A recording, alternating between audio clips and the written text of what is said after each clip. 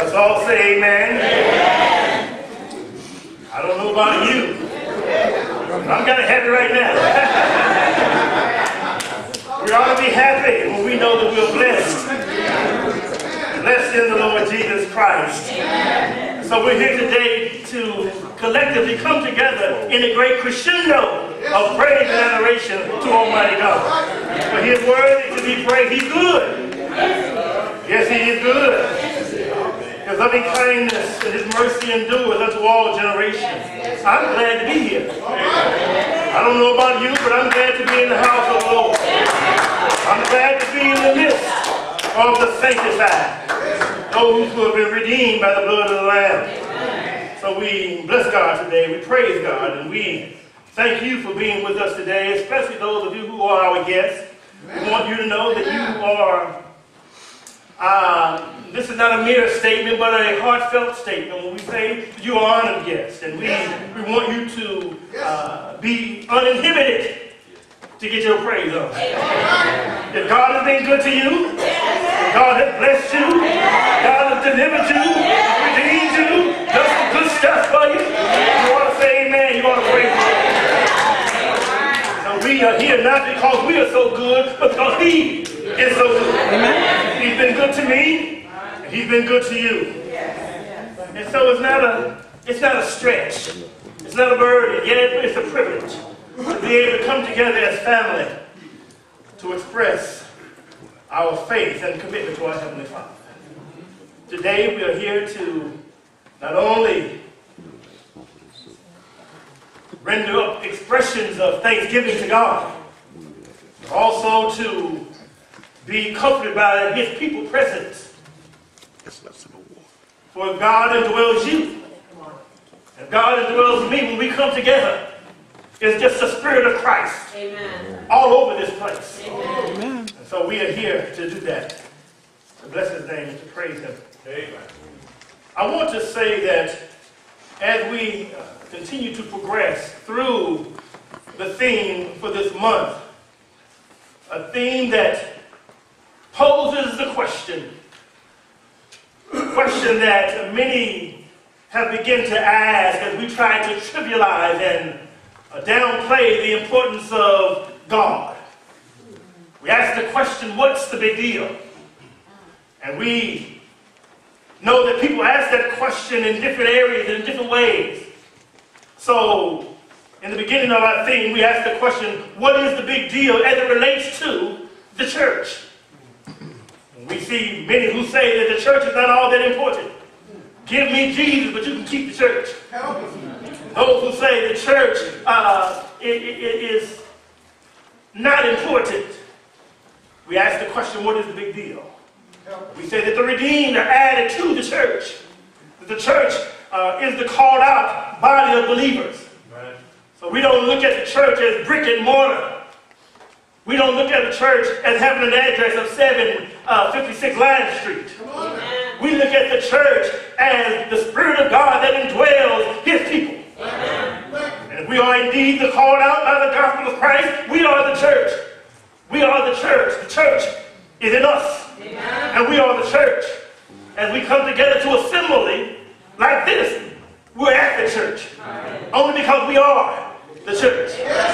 And then we ask the question, what is the big deal as it relates to Christianity? For there are many who will say that you can be this, that, or the other. Whatever you believe, whatever faith that you embrace, it does not matter as long as you are sincere. Well, Jesus said, except you believe that I am He, you will die in your sins. So we need to have allegiance to Christ. And so today we're here as we continue to ask this question, the plaguing question, what is the big deal? What is the big deal as it relates to faith? More specifically, to New Testament faith. We want to kind of camp out right there today because there are many who say faith is this and faith is that. And there are many misconceptions about what faith is all about. What is faith? And so the purpose of this lesson is that we understand the difference between mere faith and saving faith. See, you can have faith in a lot of things, but your faith is validated by the object of your faith. If Jesus is the object of your faith, then that faith is a sure foundation. And I want us to understand that as we embrace the fact that we are saved by grace through faith, we might engage in works of faith. Amen. I don't want to get that twisted. I'm going to say it again. You see, we're not saved by our works of merit. We're not saved by our works of law keeping.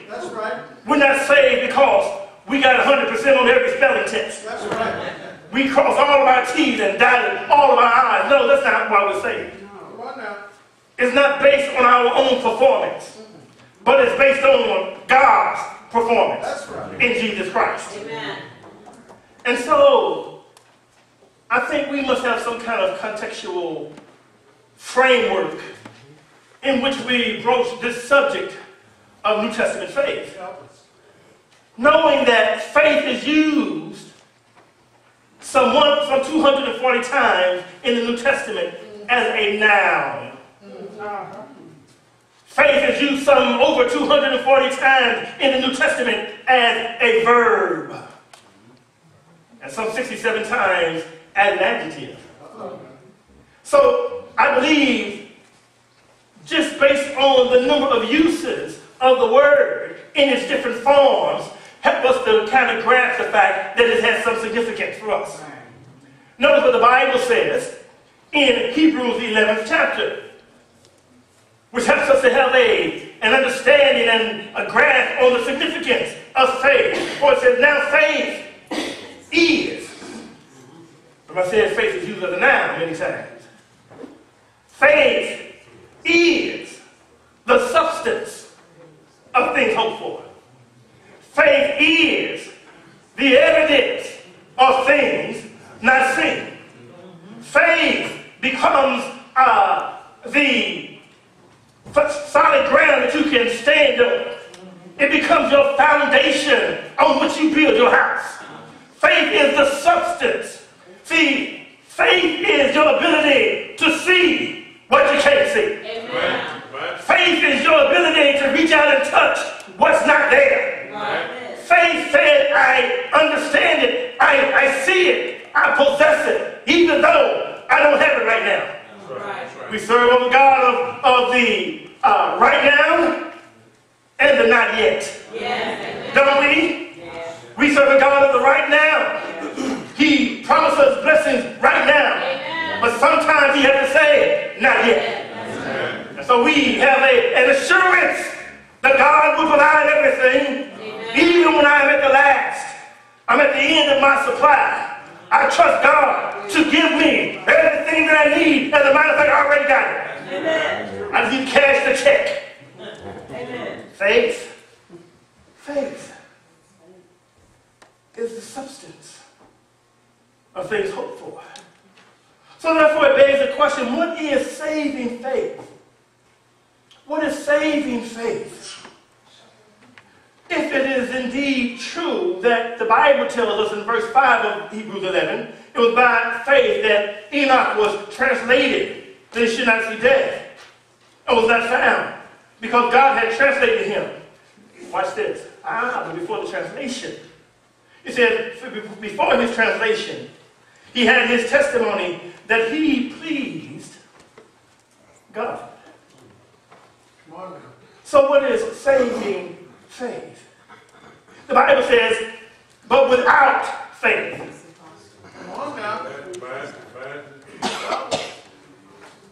Now, I want to make sure we understand the different components or expressions of faith. There is saving faith, in other words, faith in the finished work of Jesus Christ. And then there are works of faith, which we who are now believers, as we by faith trust in the finished work of Jesus, we enter into that covenant partnership by virtue of our relationship and position in Jesus Christ. By faith, now we merge from that relationship, by virtue of that relationship, to now engage in works of faith. Some would look at that and say, well, the Bible says that we are saved by faith but not works. And I think the Apostle Paul was very clear on that. Yes. But then why would I say that I'm saved by my works, James? I don't think James and Paul are in disagreement. That's right. Come on. I think we need to understand the difference between one trying to work to be saved and one working because he is saved. That's right. Come on. Amen. All right. Notice, without faith, it is impossible to please him. Number one, he says, for he that cometh to God, if you want to come to God, there are some prerequisites there. You just don't go, you don't just come. You won't even desire to come. Come on now. Unless you believe that he exists. Amen. Now, notice when I said faith is used as a noun, but then it's also used as a verb. The same word that we see in Hebrews 11:6, without faith, pistis is the word. It says, but now he that cometh must believe. That's faith used in the verb form. Pistuo, same root word. But now it's being used as a verb. All right. See, a verb is an action word. So you must believe not only that he exists, or that he is, but also that he is a rewarder to those who do what? Diligently seek him. So if we have a heart to seek him, we'll find him. Amen. So I want to begin to talking about man's ultimate goal. You see, we have a lot of goals, hopes, dreams, and aspirations in life, don't we? Right. Don't we? Yes. We don't just, we're just born to wait until we die. No. We have goals. We have different things that we want to aspire to. Whether it's to provide for your children, whether it's to get a certain status in life, whatever it is, we have goals. Nothing wrong with that. But in this text, we understand that man's ultimate goal is to please God. Amen. Enoch was translated, but his testimony was that he pleased God. We all want to please God. The Bible says in order to please God, you must have something. There's a certain component necessary if you want to please God. He said, for without this component, it's impossible to please him. And that component is faith. Amen. That's why the Apostle Paul says in 2 Corinthians 5:7, we walk by faith and not by sight. Amen. Now, this is not my sermon, but I think sometimes we find ourselves walking by sight and not by faith. Amen. Everything we do is based on what we see we're able to do. Amen. If it's not within our budget, we just won't do it. If it's not within our, realm of possibility, we won't even try it. If we can't conceive it, we can't achieve it. But God has given us the ability. He's given us that something necessary to go beyond our capability. Right. And that is our faith in God. Right. Without it, it is impossible to please him. Notice, the first prerequisite for saving faith is it's a mental assent. It's a mental assent. Again, the text says, for he that cometh to God must believe that he is. You need to believe in the existence of God. And I know humanism and man philosophy try to explain away the very existence of God. Come on. We go to our fine universities and they take great pains to tell you that there's no such thing as God. But you see, there's something that God has deposited in man. And it's a longing a longing for that relationship that God established, even in the garden. God gives us a longing to be filled with that relationship.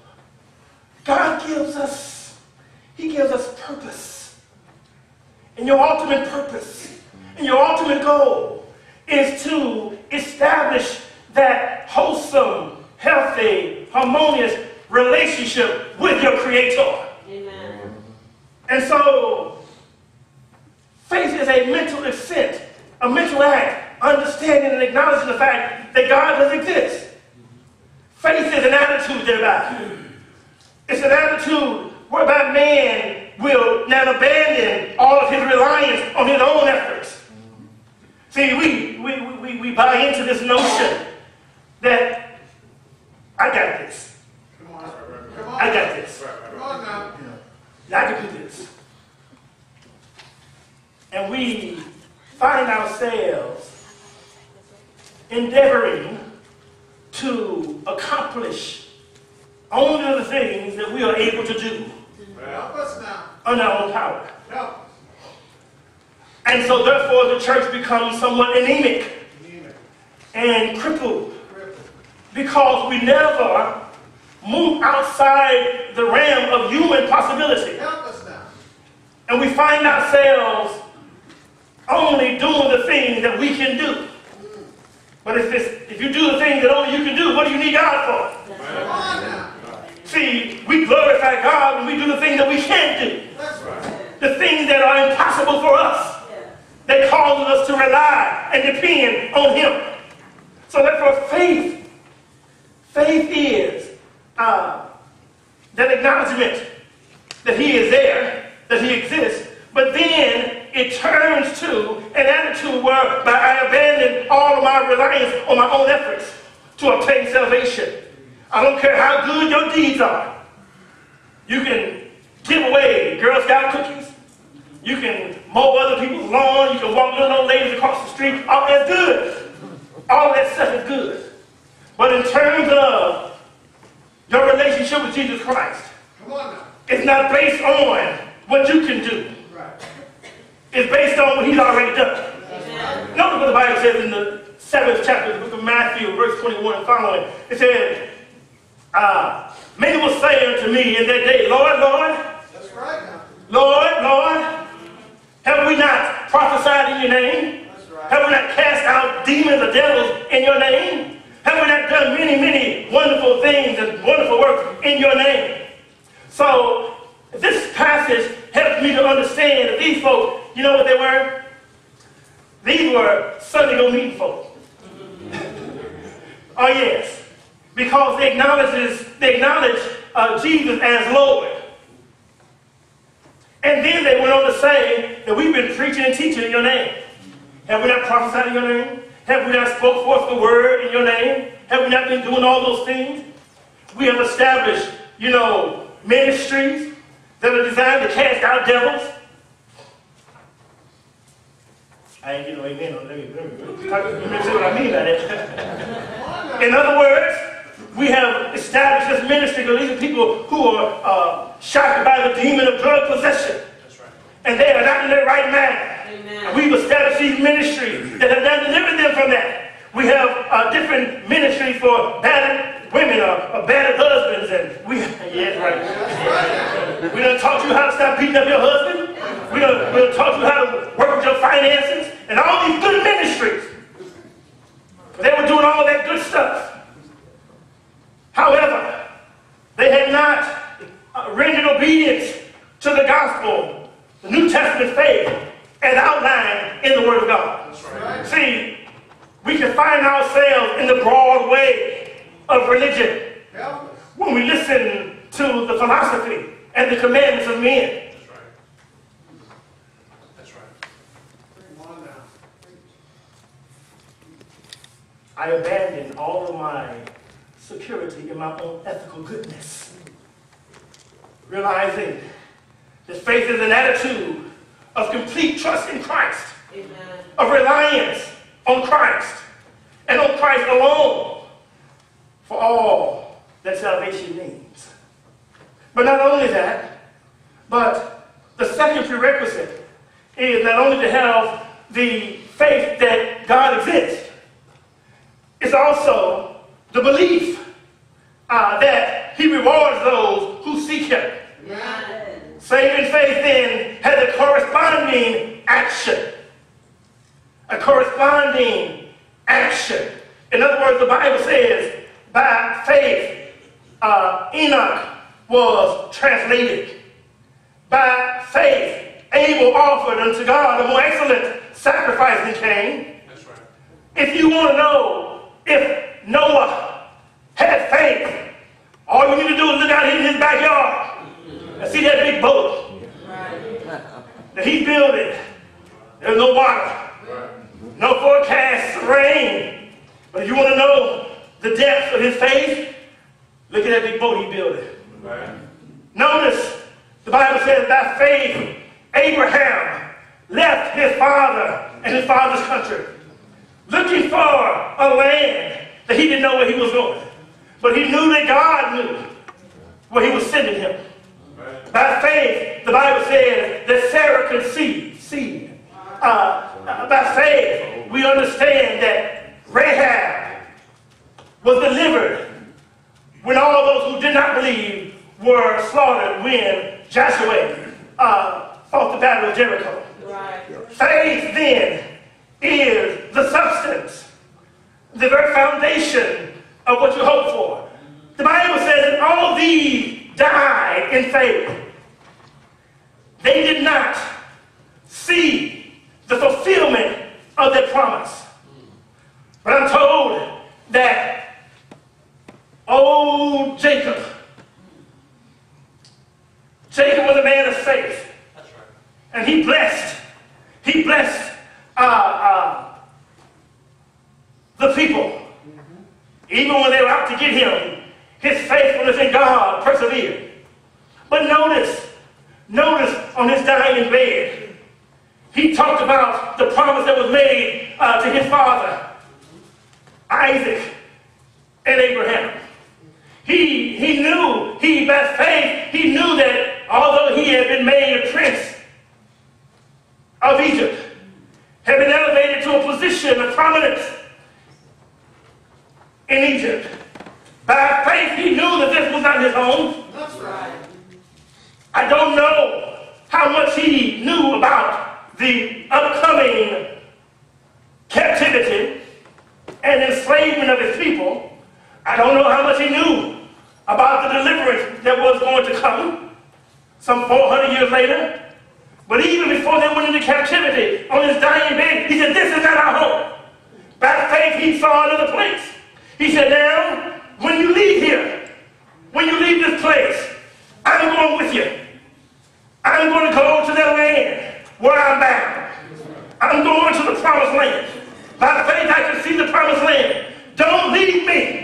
Take my bones if I don't make it. If I die while I'm here, don't bury me in Egyptian soil. Keep me preserved. When you leave, take me with you. Take my bones with you to the promised land. He had a faith that God could deliver. What kind of faith do you have today? Do you have a faith that whatever ministry you're involved in, that God can make it flourish and grow? Amen. Do you believe, if you're not a Christian, do you believe that God exists? Yes. Do you believe that God rewards you if you seek him? Right. Do you believe that he sent his son to pay the way back to God? Amen. All faith is important that we have this kind of faith. Faith has a corresponding action. So not only is it a mental assent that there is a God, but it also says, now I'm going to diligently seek him. Because if I seek, I shall find. Man's ultimate goal is to please God. Man's ultimate challenge, therefore, is accepting Jesus as Lord and Christ. Can you accept Jesus as the Messiah, as the Master? Jesus said, why call me Lord, Lord, and don't do what I say? That's right. If you love me, he said, and you do what? And we keep his commandments through faith. Amen. Motivated by our love for him. Appreciating his love for us.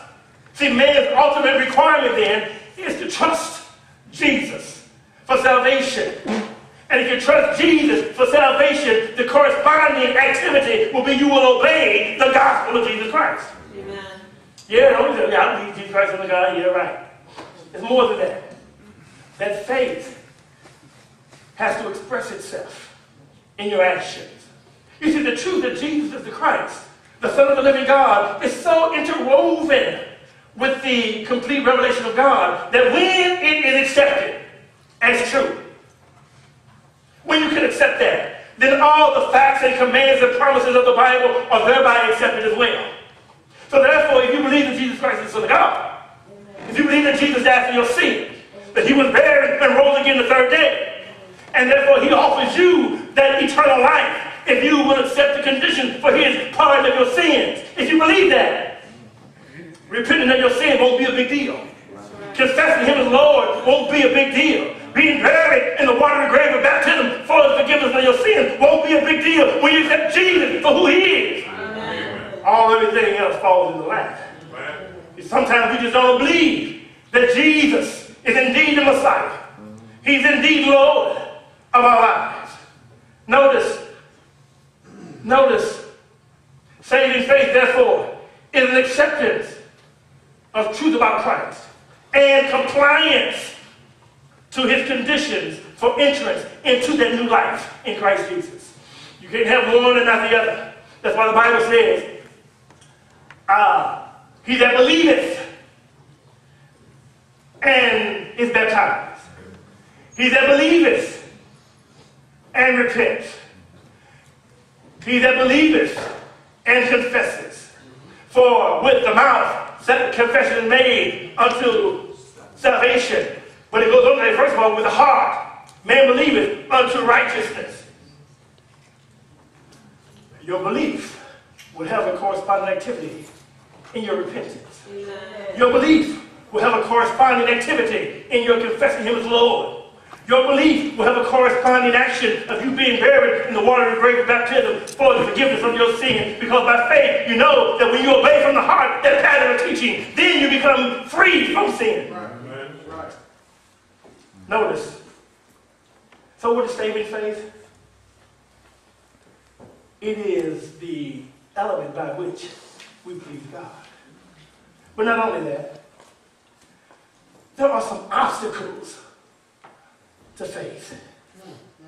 What are the obstacles to saving faith? Yep. I want to invite you to turn with me to the text that was read in your hearing. No, that wasn't the introduction. That was. But I want you to turn to John chapter 20. In John chapter 20, we see verse 24 through 26. Something interesting has taken place. And I want to kind of point this out to help us to really grasp the intent of this message.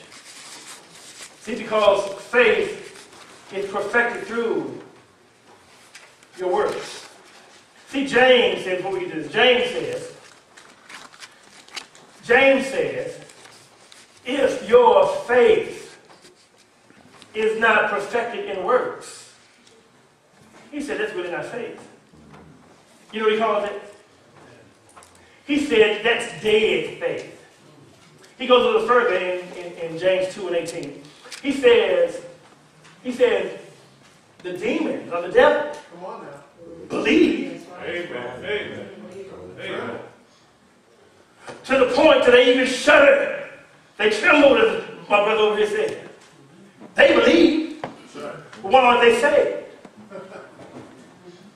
See, saving faith is a faith that is backed up by what you do. Amen. Amen. Notice what the Bible says in John chapter 6, verse 29. 6:29. John 6:29. Jesus said, because many people say that baptism is a work. So therefore, baptism is not in the equation of salvation. But in John chapter 20 and verse number 29, Jesus says that the work of God is believing on Christ. So faith itself is the work of God. So when we believe, when we have faith, we're just believing in the work of God. And everything that is corresponding from faith is a result of our trusting in the work of God. Faith. Faith. Saving faith is a faith that understands the proposition that Jesus is the Christ, the Son of the living God. But it also responds through humble obedience to that God. If he's indeed Lord of your life. Amen. Now, obstacles of faith. Now, notice in this text, Jesus has risen. He's risen. Verse number 23 says, whoever sins, well, let me go a little further. I want to get this to you. Jesus appears to his disciples after his resurrection, right? We know that Mary had entered into the tomb and he wasn't there. She went back and told the disciples and all that had taken place, right? And so the Bible says in verse number 19, then the same day at evening, being the first day of the week, when the doors were shut, where the disciples were assembled for fear of the Jews, came Jesus and stood in the midst and said unto them, peace be unto you. And when he had so said, he showed them his hands and his side. Then were the disciples glad when they saw the Lord. He said, peace be unto you. And he talked about receiving the Holy Spirit. He says, whosoever sins you remit, it should be remitted unto them. And whosoever sins you retain, they are retained. And this is the part I want to get to, verse 24. But Thomas, one of the 12, by the way, this Thomas, don't get it confused with anybody else. He's one of the 12. One called Didymus was not with them when Jesus came. That's right. Oh, really? He displayed, number one, a reactionary spirit. Why, Thomas, were you not there? This was the first day of the week. This was a time when, notice, all the other ones were there together. Right. But he wasn't. We all know that initially they were scattered when Jesus was arrested. Right. Thomas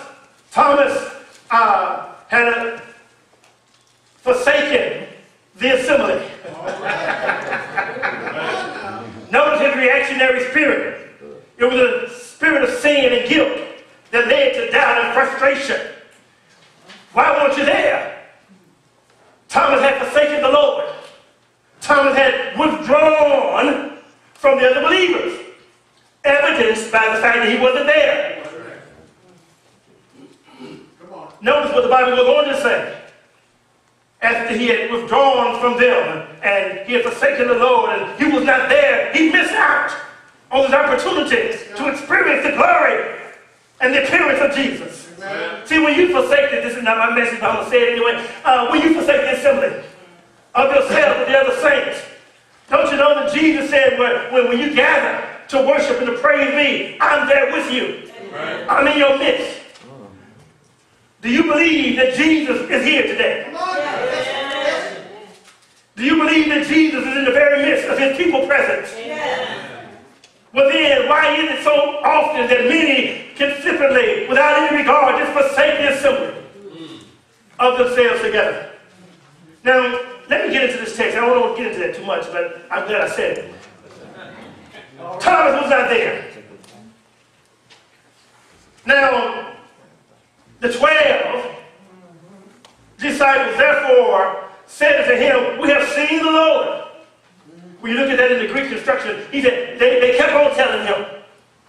They were convinced, we've seen the Lord over and over again. He appeared to us. We saw him and, we were blessed. And he said this and he said that, explaining this phenomenon, this episode of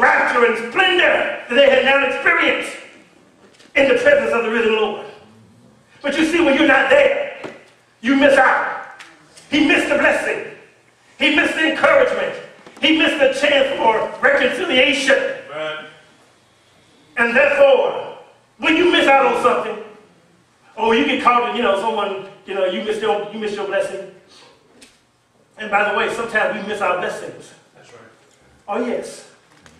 When you fail to obey God, God has some blessings in store for you. Because I believe based on the accuracy of the Word of God, that God has blessings for us. Amen. I believe God wants to bless you. Amen. He wants to bless all of us. Amen. Sometimes He has blessings in store for you, but sometimes we miss our blessings. Yes. Because of our inability to show up and to be where the blessings are. Amen. See, God puts the blessings where you ought to be. He won't put the blessings over in that crack house. You're not going to be there. He doesn't put the blessings in a place that you were last night when you should have been. Sometimes we miss our blessings. Church, it breaks my heart. I see so many of us missing out on the blessings of God. Thomas missed out by virtue of his behavior. Now, here's the thing now. I want you to get this. He said unto them, I don't care what you say, I'm not going to believe you. Right. Come on now.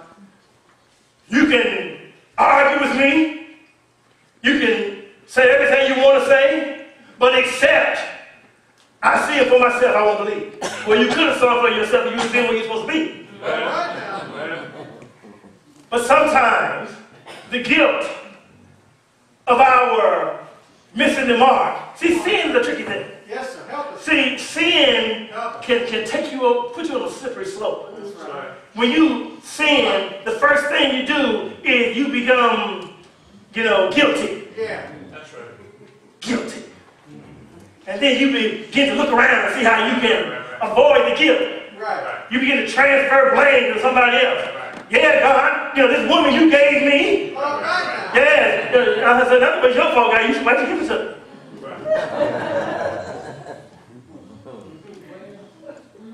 Don't laugh at Adam and Eve. Come on now. Because sometimes when you get caught in your sin, you start talking about everybody else. That's right. That's right. I can't say, listen, doing something. First thing she won't tell me about truth. I can't choose. I said, true, what you do? Well, listen. And you guys do, you do it too. My preaching was good, would be great if I had somebody say amen. I'm coming on down the line. The choir would be this and that. We can only have people to show up and be committed and all that kind of stuff. If I can get the ushers to be on point, if I can get the greeters to greet, if I had the teachers to teach, if I had the singers to sing, whatever. We never own up to our responsibility. Come on now. We begin to cast blame over everybody else. Amen. And Thomas was one who began to have this critique and this critical response. He said, I'm not going to believe except I'm able to see him for myself. And he went on a bit further. And even if I do see him, I'm not going to believe. I want to have a close examination to make sure you're real. I want to see his hands. When they pierced his hands with that big spike, I want to be able to look at it and examine it for myself. I want to put my hand in it. Right. When I see his side, I want to be able to thrust my hand and poke his finger and thrust my hand in it. If you can't show me that, if you can't put up, you might as well.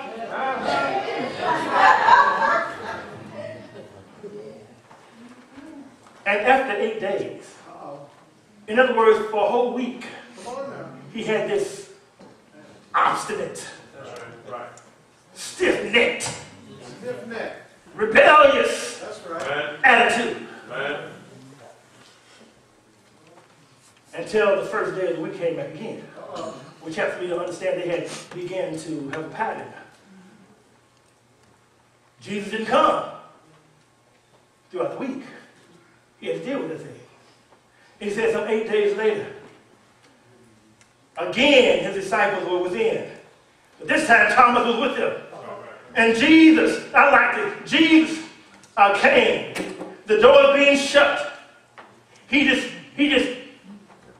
appeared in their midst. Can you imagine? Can you imagine the appearance of the Lord? We in there having a meeting, we argue about this, that, or the other, something trivial, of no real consequence. Right. We split the church over hairs. Right. Won't get out. Won't knock on the door. Might break a nail. Right. Won't pass out a flyer. Won't do nothing. Pass the extra plate for us. What are you asking us for that for? Whatever. I'm not saying that's what you did. I was watching though. But the point is, when we find ourselves with a sinful attitude, it brings guilt and criticism and all that kind of thing. But then Jesus showed up. He showed up. And when he showed up, he immediately called Thomas out. Sometimes you got to call folk out. Amen. He called him out. He said, Thomas, I want to talk to you. He said, you come over here. Thomas was all surprised and ready to eat cheese and all that kind of stuff. No, come right here, front and center. You see, I heard you when you made those statements. See, sometimes we talk a good talk, like Job, but then when God confronts us, he said, no, go ahead. I heard you say, except you do this and the other. Come on. And notice what Thomas said. Notice what Thomas said. When Jesus said, reach thy finger, and behold my hand, and reach thy hand and thrust it into my side, and be not faithless, but believe. Notice, the Bible don't say that he did any of that. It said he just answered and said, my Lord and my God. The great confession that Jesus is God in the flesh. Amen. Do you believe that? Yes. That Jesus is God in the flesh. He came in a human body. He put on flesh. In other words, he pitched his tent. Right. Bible says he tabernacled among us. He dwelt among us. He pitched his tent. Using Old Testament imagery. He pitched his tent in human flesh for the purpose of not only revealing God, but to satisfy the righteous requirement of God. Amen. In other words, the great exchange took place. That's why he came in flesh. To perform the great exchange. For God made him who knew no sin to become sin for us, that we might become the righteousness of God. Amen. Through him. Amen. He took on our sin, and in exchange he gave us his righteousness. And so, there's another reason for this kind of rebellious spirit, or the obstacles of faith. And that is simply this. Sometimes we have a false picture of Jesus. Yeah. Faith to accept Jesus as the Son of God can cause you to reject everything else about God. Notice, we talked about this the other day. When Jesus was on the coast of Caesarea Philippi, and he was walking with his disciples, he asked them, who do men say that I, the Son of Man, am? And then they began to give all of these logical answers, right? Some say thou John the Baptist, some say you are Elias, some say you are Jeremiah, or one of the prophets. Notice they all exalted him to a high position. Right. A prophet. Yes. Not good enough. See, many will say that Jesus was a prophet. Many will say that Jesus was a master teacher. Many will say that Jesus was a good man. Many will venture to say that Jesus was the greatest man who ever lived. You believe that's true? Yeah. It's true, but it's not good enough. That's right. You've got to transcend this humanity. So often we want to bring Jesus down to our level. Help us now. We want to make him just a man. He's a good man. He's a great man. He's the greatest man who ever lived. Right. But that doesn't cut it. That's not good enough. Unless you believe that Jesus is the Christ, the Son of the living God. Unless you believe that Jesus is God in the flesh. He's Jesus. Jehovah saves. Emmanuel, God with us. Unless you believe that he is indeed God in a human body, you've missed it. And this misconception will cause you to falter along the way. See, man, we want to bring him down to our level. Jesus is more than a great man. Jesus is God who became a man in order to redeem man from his sins. Right. And through his vicarious or substitutionary death, he died in substitute for you. He died in substitute for you, right. And you, for all of us. He died in substitutionary death on Calvary's cross to take on our sin and therefore give us his righteousness. And so, this persistent doubt that followed Thomas, I will not believe.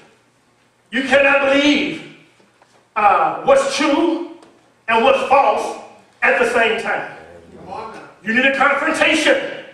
You need a confrontation with Jesus.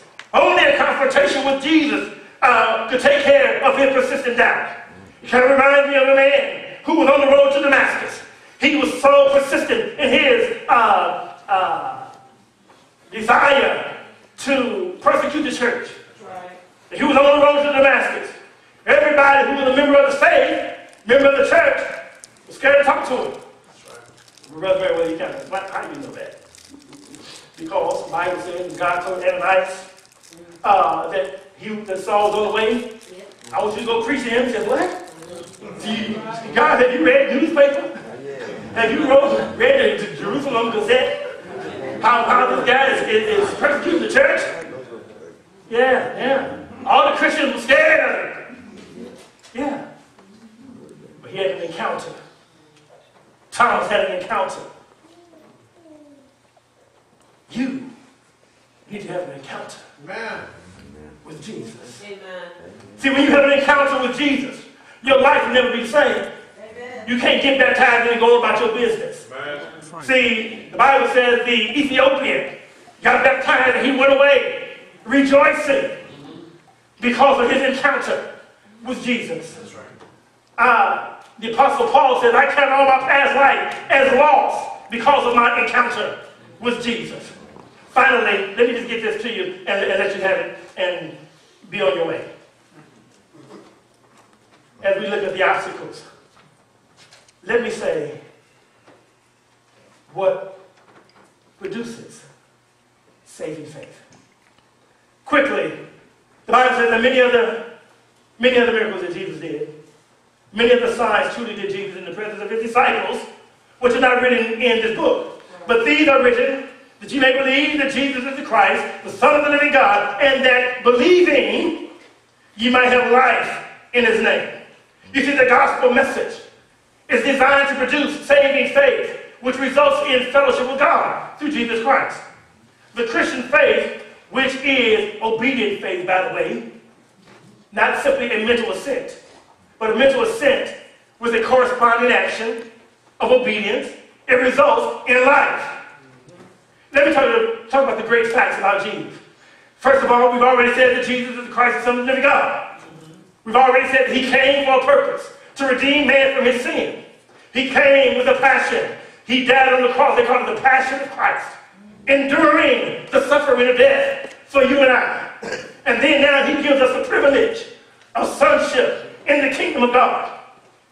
Not only do we have the great fact, we have the great purpose for the gospel. Notice the text says, now many other signs Jesus did. Right.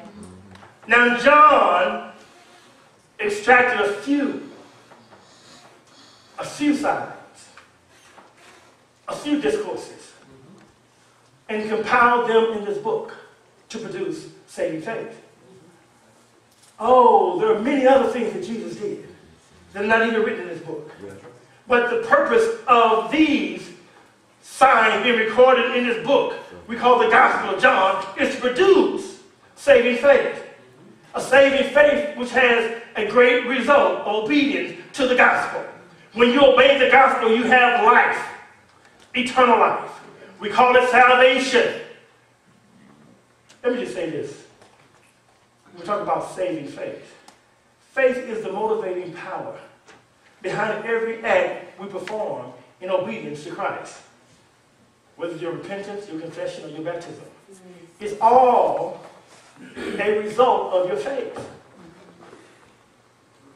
Faith is that which gives meaning to each and every act of obedience. God did not save us because of our works of merit, but because of our faith being strong enough to do what he commanded us to do. Amen.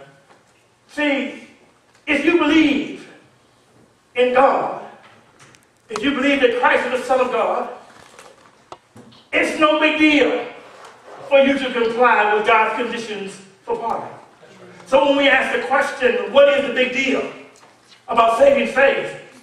Your faith has everything to do with your relationship with God. Without faith, you cannot please God.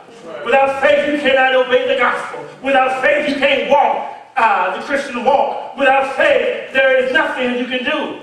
Amen. Faith is the substance of things hoped for. It's the very evidence of things not seen. For without it, it is impossible to please God. Amen. Do you have faith today? Amen. If you have